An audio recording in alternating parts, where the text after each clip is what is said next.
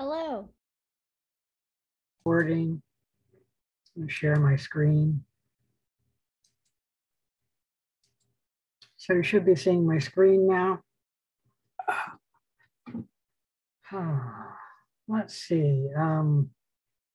Today is August 19th, and we should be finishing the lesson on viruses and viroids, and then starting the lesson on chapter 14. There is no lab today. However, at 6:30, I am going to log on and talk a half an hour for the lesson, because I don't think we're going to get very far in chapter 14, if we even get into chapter 14 today. So I'm going to take at least a half an hour of the lab and lecture time to go over the lecture. And I mentioned I was going to be doing that because in the summer, they truncate the class from 10 weeks to 8 weeks. And normally in the summer, they increase the time of the lecture and the lab. They did increase the time of the lab, but for some reason, they did not increase the time of the lecture. And I need a little bit more time because we don't have 2 weeks. Any questions about any of that? So I will be giving a little bit of lecture in the lab time today. Let's see. The question was about what is the final going to cover? It is comprehensive, but at least 50% of the material will be covering the material since the last quiz. Our last quiz covered chapter 8 and lab 9. And that means 50% of the questions will come from chapters 13 and chapter 14. And I'll have to check the final to make sure there's no chapter 7. In the summer, I give students a break, and that is we do not have a lesson on chapter 7. There will be some questions from the lab, but less than 10%, and it won't be any specific lab number it's coming from. Although there will be a few questions from the unknown project. So know how to use the table and looking up when you have information about an organism that's causing disease to be able to figure out what the organism is. And that's pretty similar to your unknown report, as well as the case studies you've been working on. Any question about that part? All right, so it is a comprehensive exam. So there will be questions from every chapter. It's just that there will be a lot more questions from chapter 13 and 14. So if you're reviewing, first review chapters 13 and chapter 14. And then as time allows, review chapters 1 through chapter 8, skipping chapter 7. And review the labs, lab 0 to lab 9. With the labs, you should know the important terms and what you did in the labs. Any question about any of that? Most of the questions will be multiple choice. If you want to know how many questions, I think it's about 50. Let me shut this down and I'll confirm that. Oh, let me see, stop the share. It didn't work. There we go. So you're not seeing my screen, correct? Correct. Okay. Let me just go into the final and make sure it's about 50 questions. And there are 3 short answer essay questions. So there will be a final A and a final B. There we go.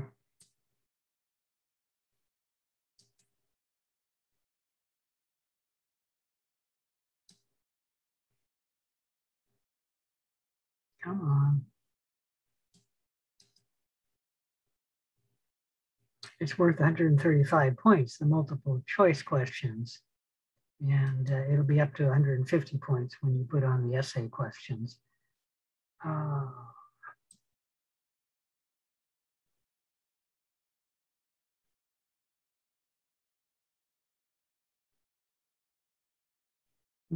don't have them numbered. Let me, I'm not going to count them, but let me do something else. How do I end this? Cancel.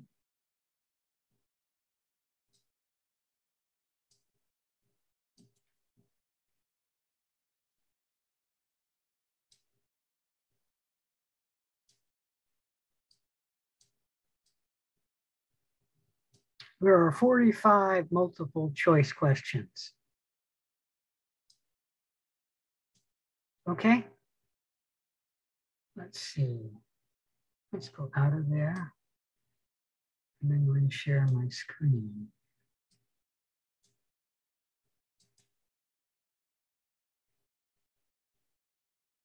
All right, any other questions? Oops, not in the meeting, that's the wrong one. Fortunately, I stopped that. Push the wrong button there. I pushed the in the meeting button. There we go. So you should be seeing my screen now. I think I've already covered the syllabus, so let's go ahead and let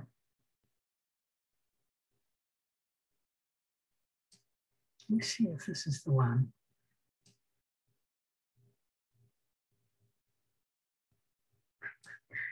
Oops, lost it. I don't remember which file I have. I got two of these there. That's not right. All right, did we finish talking about multiplication of animal viruses and that they can happen by entering the cell by penetration, endocytosis, or by fusion of the viral envelope with the cell membrane? This is the last slide we talked about. Hello? Yeah, I think so. Okay. Thank you for assisting there. So the multiplication of animal viruses happens similar to bacterial viruses, but there are some differences.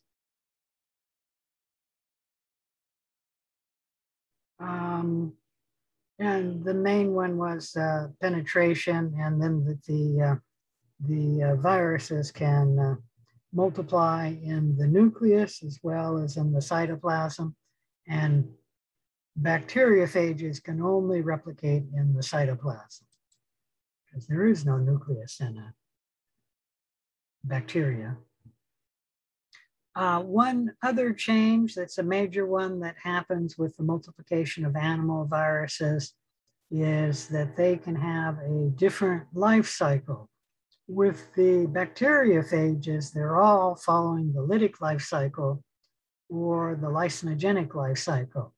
With animal viruses, they can follow the lytic life cycle. There is no lysogenic life cycle for animal viruses, but there is a budding life cycle and a latent life cycle. We'll talk about that in a minute, and a persistent infection life cycle. Any question about any of that? How the budding life cycle happens, which most animal viruses either follow the lytic life cycle or the budding life cycle. Well, I suppose if they're following the budding life cycle, they can also go into the latent life cycle. And we will talk about the latent life cycle in a few minutes. With the budding life cycle, the animal virus replicates in the cell, but it replicates in the cell at low numbers. And so the virus will be shed from the cell without lysing the cell. And generally, a budding life cycle virus does not kill the host cell it infects. So it will stay in the host cell and over time bud at low numbers. Here we're actually seeing an electron microscopic image, and wherever you see this little button right there, that's the virus budding out of the cell. And I don't know if that's more than one cell or not, because I don't even know what this is a picture of, except that it's of alpha virus. But what happens is the virus replicates, meaning it makes a copy of its nucleic acid and its protein coat, and then the two come together and they make close to the final virion. And then that virus comes up to an envelope. This can be the cell membrane, but it could also be the nuclear membrane or the membrane of the endoplasmic reticulum. And then the virus pushes on the envelope. And by the way, the virus will come up to, let me blow this up a little bit, will come up to a portion of the membrane that has proteins or glycoproteins that are encoded by the virus. And so that's what these blue things are in the membrane. Proteins or glycoproteins that are encoded by the virus, and the virus will come up to this region of the membrane. And as you notice, this region of the membrane over here doesn't have the viral proteins, and the virus won't come to there, it'll come here. And then it will start pushing on the membrane, causing it to bud, and then forming a real bud. And then it'll rip off a portion of the membrane, and the membrane over here will anneal. So this portion here will anneal with that portion there. And then this portion here around the virus will anneal with this portion here. Okay, you know what I'm talking about, anneal. And then the cell membrane, if that's what it is, or the nuclear membrane or the ER membrane will be functional. And then the virus will rip off a piece of the membrane of the cell. And that's how a budding virus obtains its envelope. All enveloped viruses bud. Any question about that? So if an animal virus has an envelope, it is a budding virus.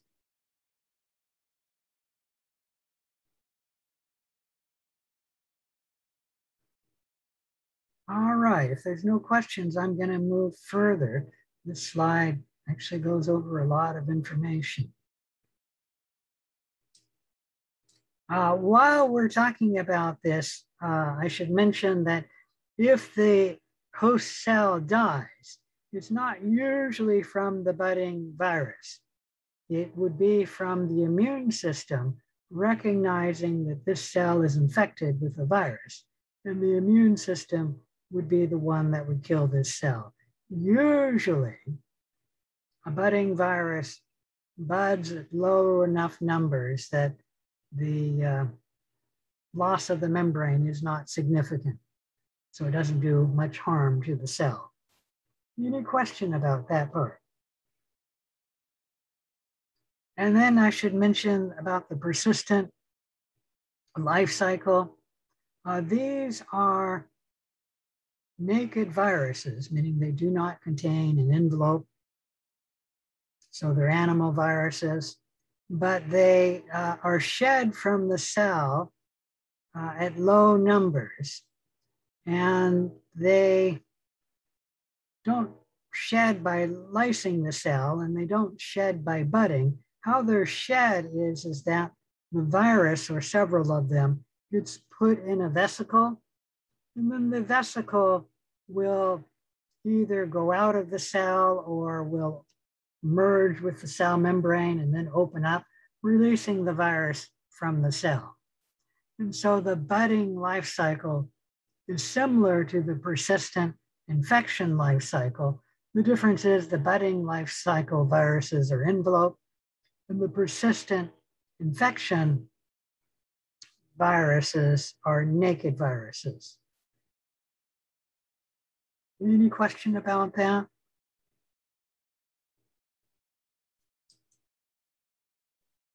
All right. So viruses have different genomes. Let's talk a little bit about how they replicate their different genomes. Each virus type needs to have a slightly different mechanism for multiplication of the viral genome and then biosynthesis of the virus. For double-stranded DNA, it's pretty simple. You just separate each strand of DNA and then use one strand as a template for replicating another new strand of DNA. And that way you get 2 strands of DNA becoming 4. For single-stranded DNA, what you do is you make the complement of the single-strand DNA and then use the complement to make the genomic strand of DNA. Any question about that? Double-stranded RNA actually happens the same as double-stranded DNA. You open up the double-stranded RNA and you use one strand of RNA as a template for making the other strand of RNA. Any questions about that? And then single-stranded RNA works similar to single-stranded DNA. If you have positive single-strand RNA genome, you make the complement, the negative single-strand RNA, and then use that complement to make your genomic single-strand RNA. And it's vice versa if we're talking about a positive single-strand RNA. Any question about any of that part? All right, so let's talk a little bit about the DNA viruses. Let me blow this up. You do not need to memorize this slide, but it is showing you the DNA viruses, the family of viruses that infect humans and cause human diseases.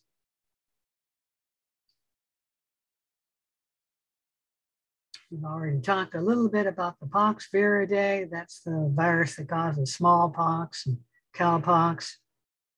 We've talked a little bit about herpes viridae. Those are the herpes viruses like herpes simplex type 1, chickenpox. I think we talked about some of the other herpes viruses. We haven't talked about papillomatosis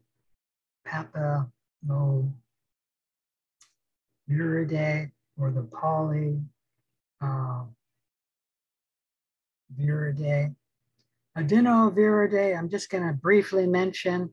This is one of the family of viruses that causes the human cold. Adenoviridae is actually the 3rd most common cause of the human cold. We'll talk about the Coronaviridae is the most common cause of the human cold. And sorry, I'm drawing a blank here. Coronaviridae is the 2nd most common cause of the human cold. Adenoviridae also causes human colds, and we won't talk much about that, especially if you're in the military. They've got a vaccine for preventing human colds being caused by adenoviridae. And the adenoviridae, for some strange reason, seems to hit military barracks.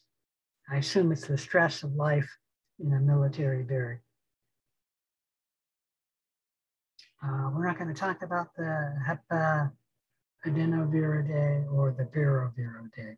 But anyways, these are the DNA family of viruses that cause human diseases. And you don't really need to know the family and whether they're enveloped or double-stranded or single-stranded or even what diseases they cause. But just showing you there's 7. Yeah, 7 families. All right, let's end that, move forward. Let's talk a little bit about the herpes viridae. I've already mentioned that DNA containing animal viruses are generally replicated in the nucleus. That's a rule of thumb. But most DNA containing viruses replicate in the nucleus.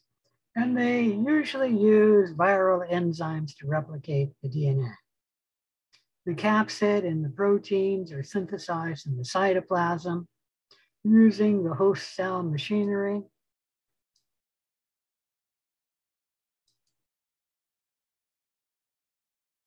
Once a viral DNA enters the host nucleus, one of 2 things can happen. You can have the viral DNA integrating into the host chromosome. And this is not called the prophage when this happens because it's not a bacteriophage, it's an animal virus. So we call it a provirus, similar term. And the viral DNA integrates into the chromosome, one of the chromosomes. With animal viruses, if they integrate into the host cell chromosome, the provirus remains permanently in the host cell DNA. It never comes out, and it will remain there for as long as that host cell survives. The provirus will be replicated when the host DNA replicates. Any question about any of that?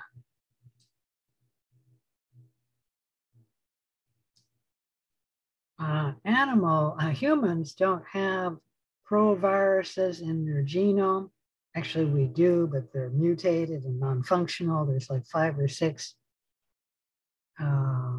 genes in the human genome, viruses, sorry, that are in the human genome, but they are mutated and non-functional. But there are, like mice have viruses in the mouse genome, and it'll be passed from parents to offspring, and then the baby mice will be infected with the provirus because it'll be in all their cells because it came from either the egg or the sperm. And usually it's a budding virus. And then when the mouse starts getting older, I'm not sure when it happens, the virus will start budding out of the mouse. The other thing that can happen when the DNA of virus enters the host cell, the viral DNA can be expressed and the viruses can be replicating, producing new virions. So the double-stranded DNA will be replicated as viral double-stranded DNA. The DNA will be transcribed as viral messenger RNA. That will be translated into viral capsid proteins.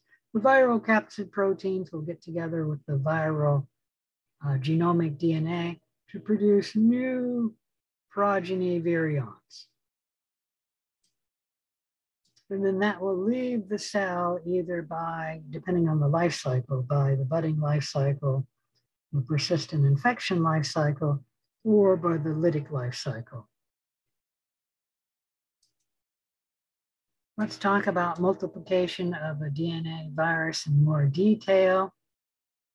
The virus will fuse or bind to the cell membrane. And it can either, if it's an envelope virus, this is a naked virus, I think. Where did I see that?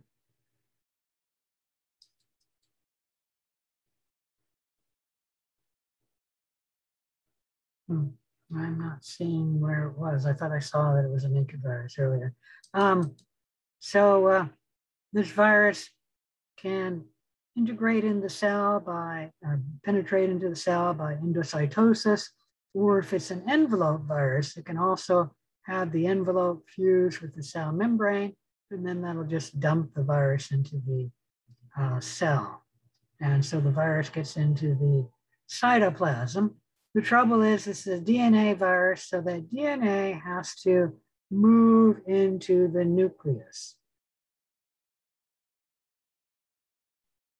Scroll down a little bit. The nucleus will be, once it gets in the nucleus, it will have its viral DNA transcribed with viral messenger RNA. The messenger RNA will then move into the cytoplasm and start translocating viral proteins. In the meantime, the viral DNA in the nucleus will get replicated, and then the viral DNA will combine with the viral protein to make new virions, which can then be released from the cell in one of three mechanisms. It looks like the picture is showing you the lytic life cycle, and the cell is bursting to release the cells, but the cell could be releasing the virus as a budding life cycle or by a persistent viral infection, which is similar to budding, and that is the virus will be put in an envelope, in a vesicle, sorry, not an envelope, but a vesicle. And then the vesicle will fuse with the cell membrane and then release the virus into the environment. All right, any questions about how DNA viruses replicate? If not, let's move on to RNA viruses. And you will note that there are more of them. I think there's 15.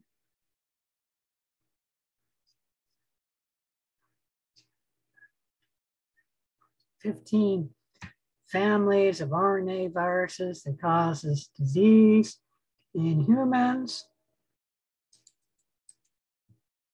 I briefly mentioned the Picornaviridae. It is the #1 cause of human colds, but it also can cause the virus, the disease, polio, meaning there's a virus in this family that causes polio. And then hepatitis A is also in this family. Calciaviridae, we're not going to talk about. Herpes viridae causes, excuse me, that's not herpes. I need better glasses. Let me blow that up a little bit more. Yep, that's too far.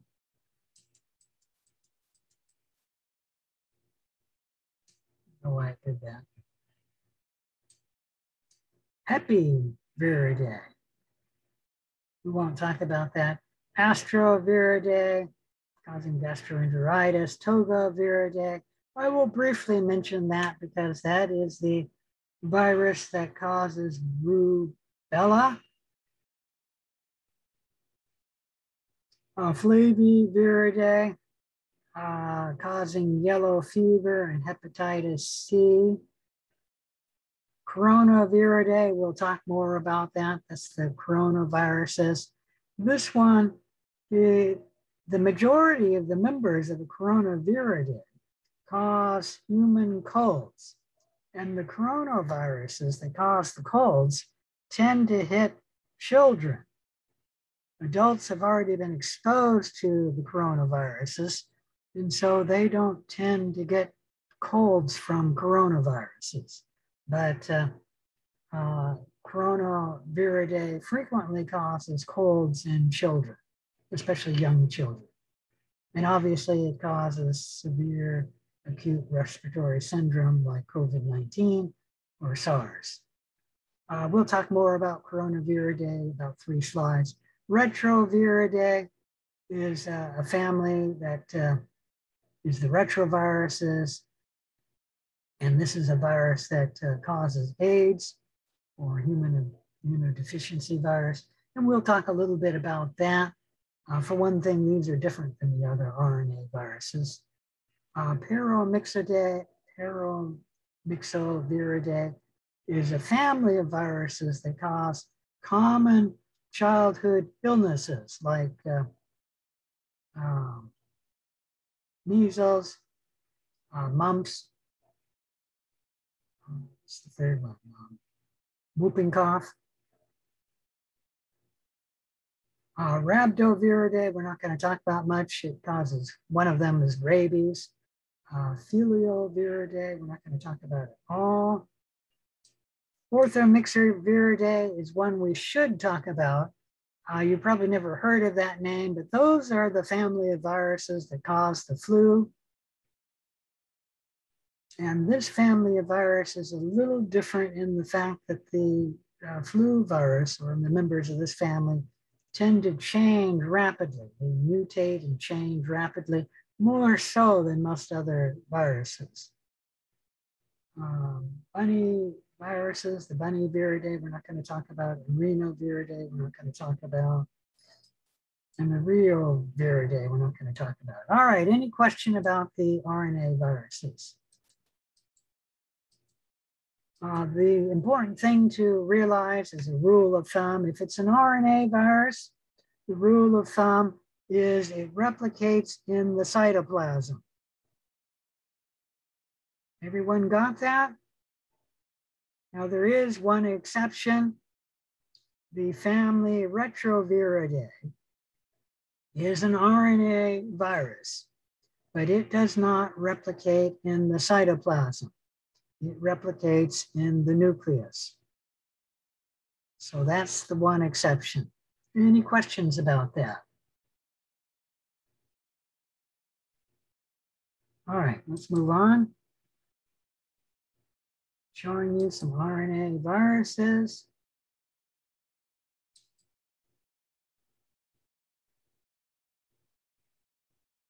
The RNA viruses do replicate similar to the DNA viruses. Obviously, they have RNA as their genome. I've already mentioned this, the positive strand, single strand RNA animal viruses. We make the negative strand and then use the negative strand to replicate more of the positive genomic strand. And then vice versa, if you're a negative strand virus, you make the positive strand, and then you use the positive strand to make more of your genomic strand RNA. Any question about any of that? And this slide is showing you how replication can happen, sort of right there for the RNA viruses. The negative strand makes the positive strand to make more negative strand. The positive strand makes the negative strand to make more positive strand. Only the positive strand of the virus can be read by the ribosome and then translated into protein. So if you're a DNA virus, you make messenger RNA, and that'll be positive strand RNA. If you're a genomic positive strand RNA virus, you can use that strand to be translated. If you're a negative strand genome RNA virus, you have to make the positive strand RNA virus to make the proteins. Any question about any of that?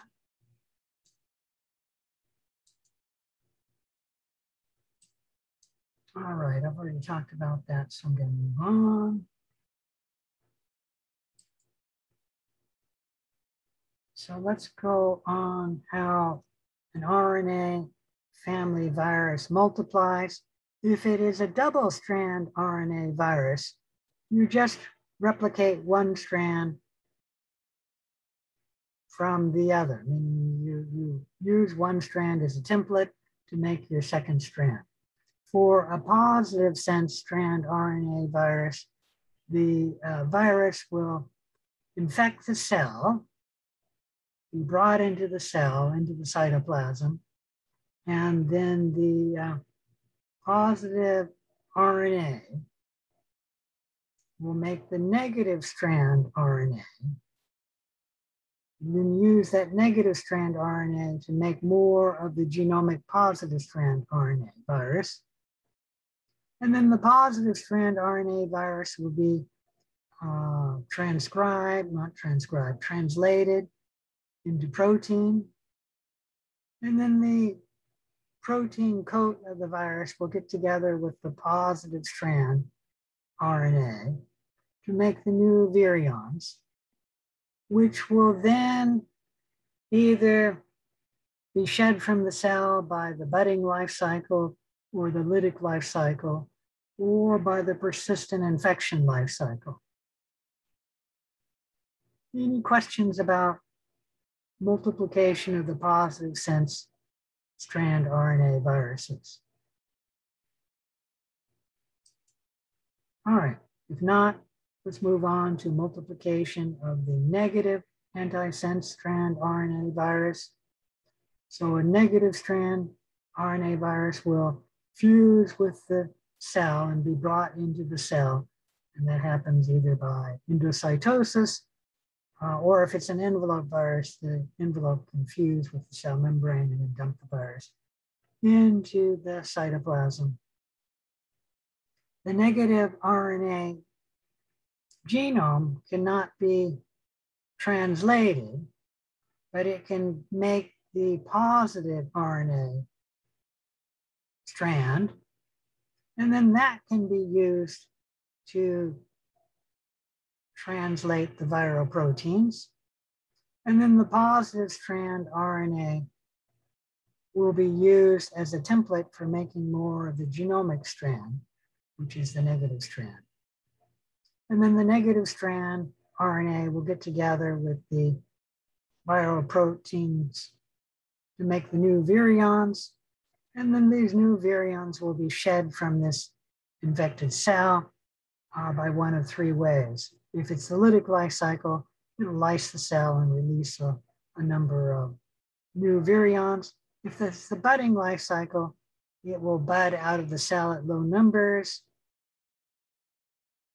And then if it's the persistent infection, the virus will be put into a vesicle, which will then fuse with the cell membrane, releasing the virus into the environment.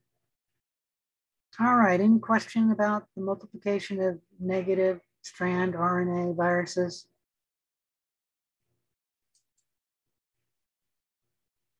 Okay, with that stated, let me state that the retroviruses, the Retroviridae family, is an exception to the RNA viruses because this is an RNA virus, but it does not replicate in the cytoplasm.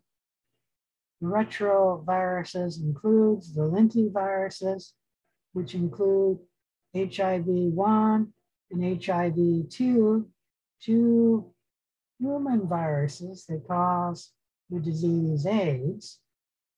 And another lentivirus is feline leukemia virus, which causes leukemia in cats.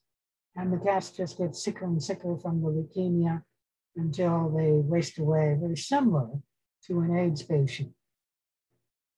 Any question about any of that part? All right. The retroviruses are different because they contain a gene for the enzyme reverse transcriptase. And this protein or enzyme, there is a copy of it in the virus. Oops, not too far. Let's see if I can build that up.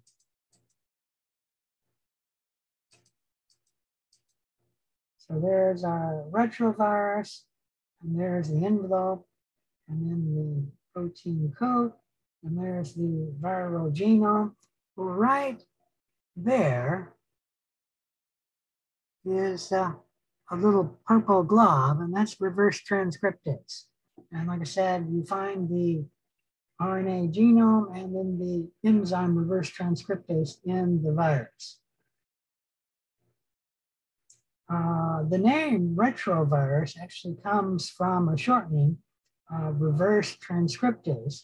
You use the RE from reverse and the TR from transcriptase, and then you put those together and you call it retrovirus. Any question about any of that? Reverse transcriptase is an unusual enzyme because it's an RNA-dependent DNA polymerase, which I'm sure means a lot to you. What that does is this enzyme can make DNA from an RNA template. Let me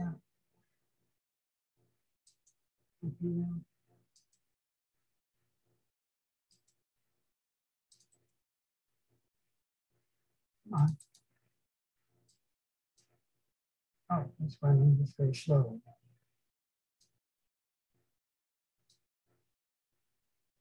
So we have a positive single strand RNA as the genome. And then I don't know how to do this. So RT. Start another line putting the arrows. Come on. Yep, wrong one. Not drawn very well, but you're getting the point. This should actually be down there. Ah, fudge.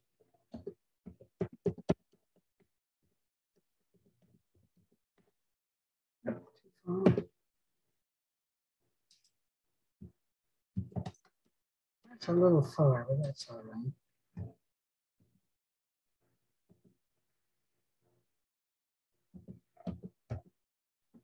So with reverse transcriptase, we first make single strand DNA from the genome, and then the reverse transcriptase. Let me see if I can do that.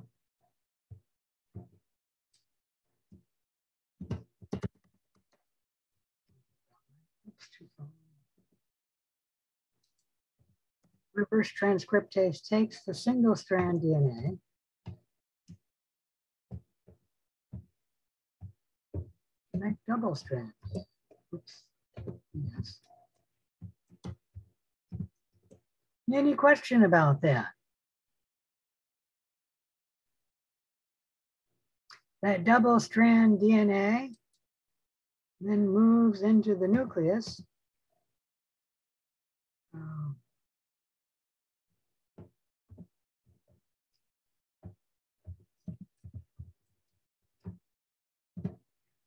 And then integrates into the host chromosome.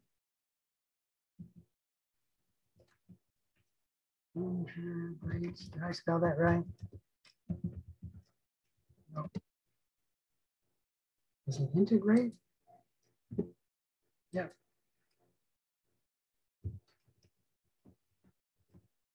And this is actually potentially a problem for the person. This is sort of random. Different cells that are infected with retrovirus, the retrovirus will integrate into different positions on different chromosomes. So in different cells, you get the integration in a different chromosome as well as a different position. And it's like the retrovirus just integrates at random. And then how does this replicate? Well, you make transcribe. I should say viral messenger RNA. And then that will go into the cytoplasm and be translated into proteins, especially the protein coat of the virus. And then the double-stranded DNA. Oops. Yeah, that's right. No. And we're talking about the viral double-stranded DNA.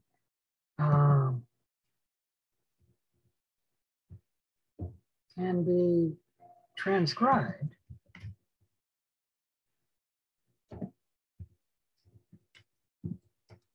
as viral positive single-strand RNA. And that's genomic RNA. And then the protein and the genome can get together to make new viruses.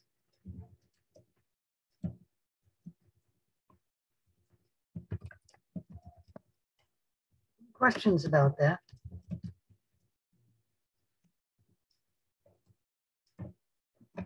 how does this replicate? How does that get out of the cell? Anyone recall? How does a retrovirus leave a cell? It's only one of three possibilities. Is it the lytic life cycle? Is it the budding life cycle? Nobody's going to guess. Retroviruses bud, so they follow the budding life cycle.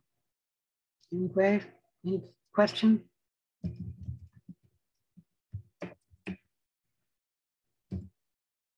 All right. Any questions about reverse transcriptase or retroviral replication?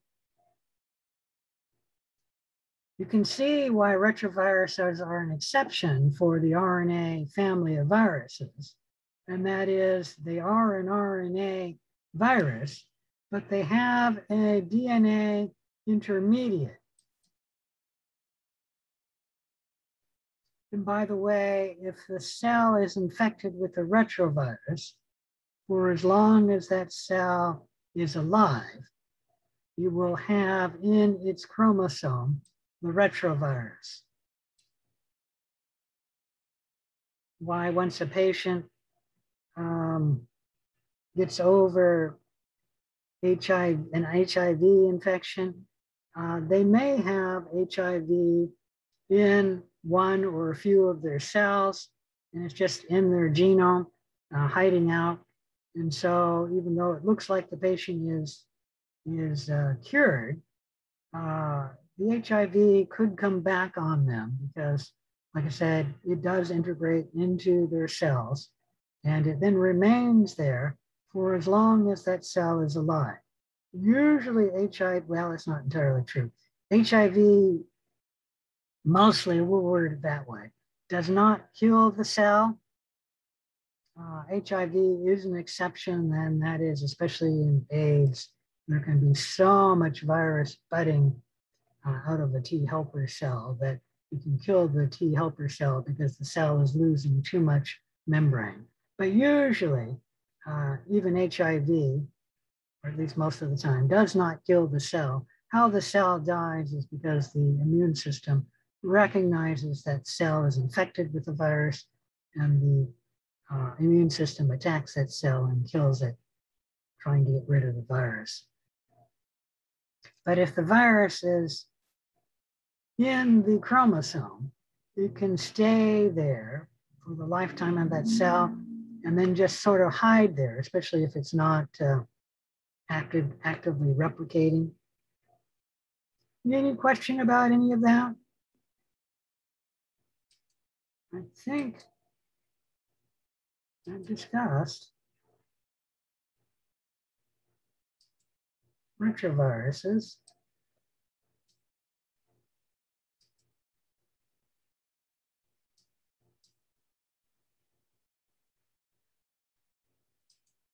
This picture is showing you, let me blow it up. A retrovirus is infected cell, it's brought into the cell. The viral RNA is made from reverse transcriptase, first into single strand DNA and then into double strand DNA. The double strand then moves into the nucleus and then integrates into a chromosome of a person. And that we call a provirus because it has the viral genome in the host DNA. And then that host DNA can make RNA, and that'll be positive strand RNA. The positive strand RNA can be translated into proteins in the cytoplasm. And then the positive strand RNA is the genome of the virus. So we can get together with the protein coat, make the virus. And then the virus will bud out of the cell. Any question about that? All right, if not, that's it for retroviruses. We spent about 3 or 4 slides talking about them because they're a unique family of RNA viruses. And they are the one exception to the RNA family that doesn't follow the rule of thumb, and that is it doesn't replicate in the cytoplasm. This one replicates in the nucleus. The other RNA family of viruses I want to talk about are coronaviruses, and it should be obvious to you why I'm going to talk about that, because we're currently under a pandemic of a coronavirus infection in the world. And do you notice this picture? This is the picture that I chose for my microbiology class at Clark years and years ago, long before there was ever COVID-19. And it just is, I thought, a cool picture of a virus. And this is a virus that causes human colds, but it is in the family of coronaviruses. And now it's very appropriate because it's also what the COVID-19 virus looks like. Coronaviruses are single positive strand RNA viruses. They're enveloped, that's what that is there, with spikes. And I mentioned earlier that coronaviruses are the second most common cause of the colds, especially giving colds in human children. Coronaviruses also cause SARS, MERS, and COVID-19. These three are similar in that they give severe acute respiratory syndrome, what SARS stands for. MERS stands for Middle East Respiratory Syndrome. And COVID-19 can also give a respiratory syndrome. MERS has the highest mortality rate. About 36% of the people who become infected with MERS die. But fortunately, MERS does not spread from person to person. Most of the people who come down with MERS are spending a lot of time with camels. And if you don't know, camels aren't very common in the United States. And I should say close contact with camels, like it's camel riders and maybe camel breeders, I don't know. But apparently camels have this virus and it can cross from the camel to the people and then give the person the MERS. And it's highly lethal, but fortunately MERS doesn't spread person to person. SARS is a disease that started in 2003. And I'm trying to remember, it came back one year in China, but I don't remember when that was, when it came back. It's more lethal than COVID-19. So let's say 5 to 10% lethal, but less lethal than COVID-19. COVID-19 has an estimated mortality rate of between 0.2% and 3%. And you should know it spreads more easily than the flu. And the last I checked, because this number changes all the time, if one person is infected, they're likely to infect 1 to 2.5 other people. And that's why COVID-19 has continued to flourish on the planet Earth, because when one person gets infected, he infects at least one other person, maybe as much as 2.5 other people. And if you don't know, COVID-19 is blooming because the Delta variant is even more contagious than, I think, the Alpha variant or whatever the earlier COVID-19 variants were. And so it's even more infectious. And it's spreading very well, at least in the United States, in the summer, especially in the summer of the southern states. And this virus, let me tell you, does not like the heat of the summer or the UV light of our summer sun, meaning UV light can quickly kill this virus. If you want to sterilize something that may have been exposed to COVID-19 and it just has a surface, just put it in the sun. 15 minutes would be more than enough to kill all COVID-19, at least in the summer. And he doesn't like the temperature of the summer either. So I'm afraid this winter you can expect that COVID-19 will be doing quite well because there will be less UV light and it'll be a cooler temperature. The COVID-19 will live longer in cooler temperatures. So it is a virus that normally would tend to spread in the cooler weather, like the late fall and the winter and the early spring. But because it spreads so easily from person to person, it is spreading very well in the summer. Okay, any question about any of that?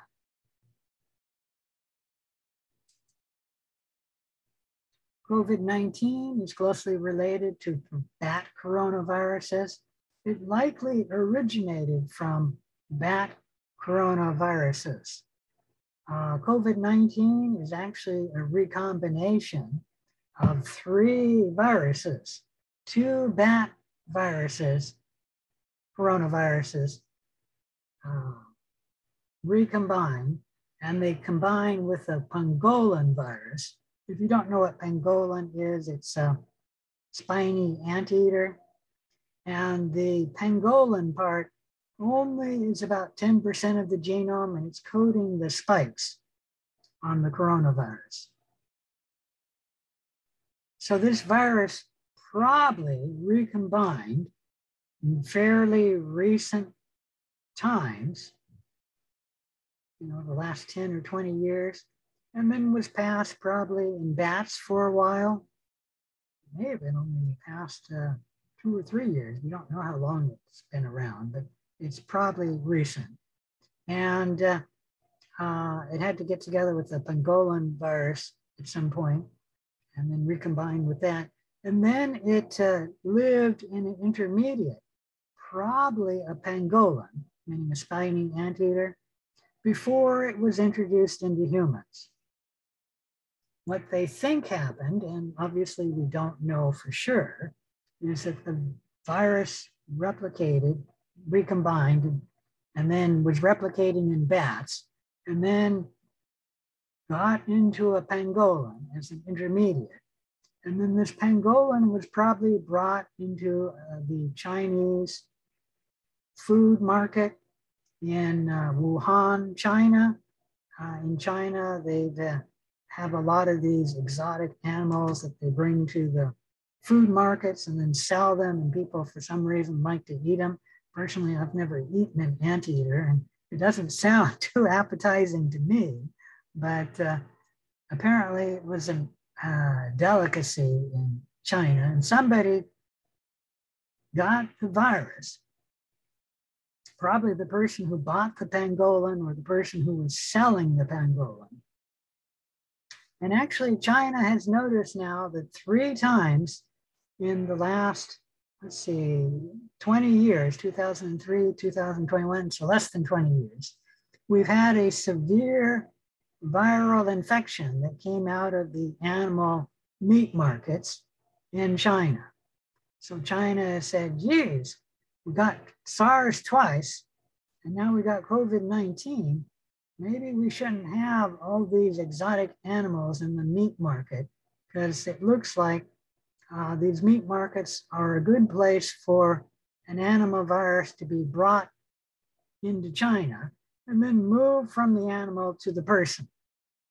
And then once COVID-19 moved to the person, it started spreading among people.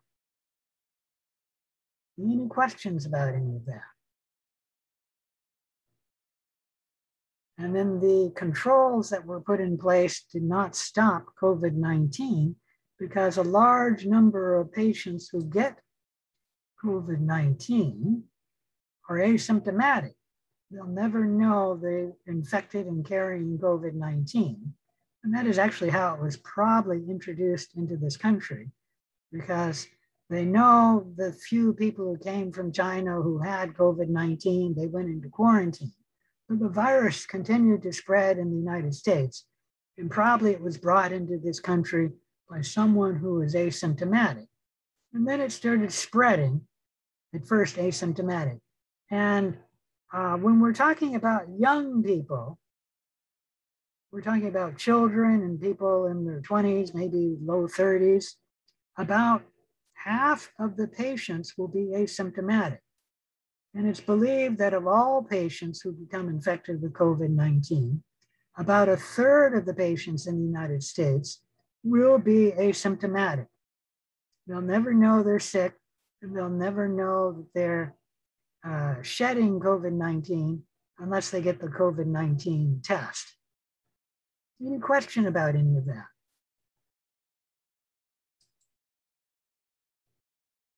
The transmission of COVID-19 is primarily via droplets from coughs or sneezes within a range of 6 feet, but you can get it from talking. You can get it, especially from singing. Singing seems to be just as well as a cough or a sneeze. It's spreading COVID-19. You can get COVID-19 from a surface. So somebody can cough or sneeze on a surface, and then you can pick it up, like on your hands, and then inoculate your mucous membrane. However, COVID-19 is mostly breathed in. It rarely is picked up from the hands and then carried to the face. It can be transmitted that way, which is surprising that there aren't more cases of COVID-19 which we pick up on our hands and then inoculate.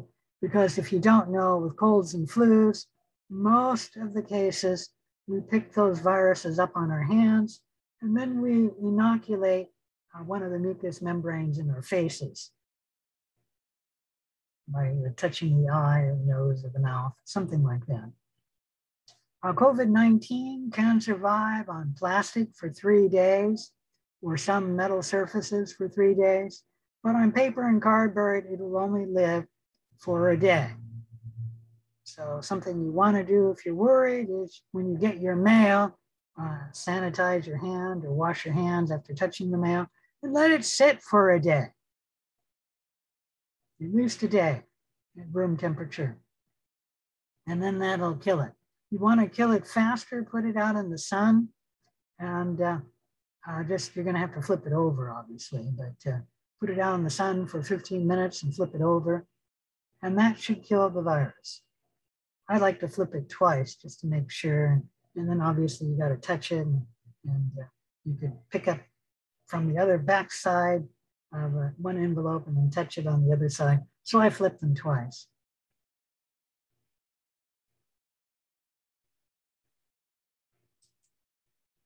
The symptoms of COVID-19 is mostly flu-like, although the runny nose and the sneezing are less commonly seen than you have in the flu.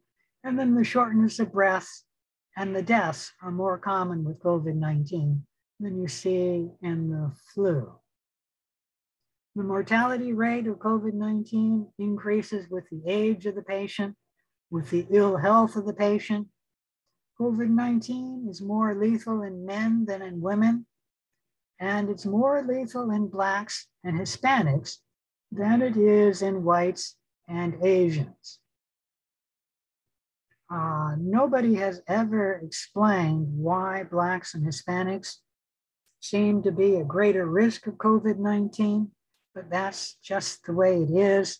And it's not just in the United States that this is seen. Like the lethality rate in Mexico is one of the highest in the world. And it's definitely higher than the United States. But also when we look at the populations, Hispanics in the United States are more likely to die than whites and Asians. And if you look at Hispanics in Canada, they're more likely to die as well. So it's not just something particular to the United States. It is something that Blacks and Hispanics appear to be more susceptible to COVID-19 than whites and Asians. And I don't know why that's the case. Nobody knows that I know of. The incubation period, when you first are exposed to COVID-19, you will be incubating the virus for 2 to 14 days before you'll have any sign of signs or symptoms. However, remember that in the United States, about a third of the people who become infected with COVID-19 will be asymptomatic. So they'll never develop signs of disease. The estimated death rate is between 0.2% to 3% of patients who become infected with COVID-19 will die. The last I looked, and this is May 29th, 2001, the death rate in the United States was 1.8% of the people who became infected with COVID-19 died.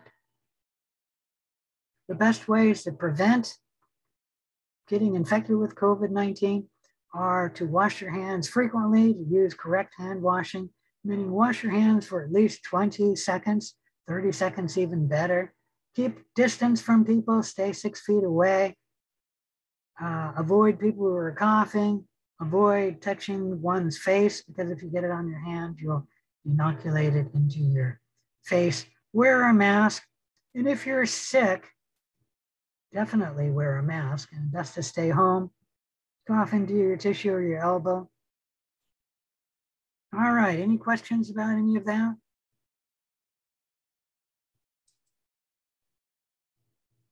If not, that's it for COVID-19. I'm going to come back during the lecture in the lab here. We're after 6 o'clock, so I'm going to stop right here. And then I will continue with this lesson at 6:30, okay? So I'll see you at 6:30 if there's no questions.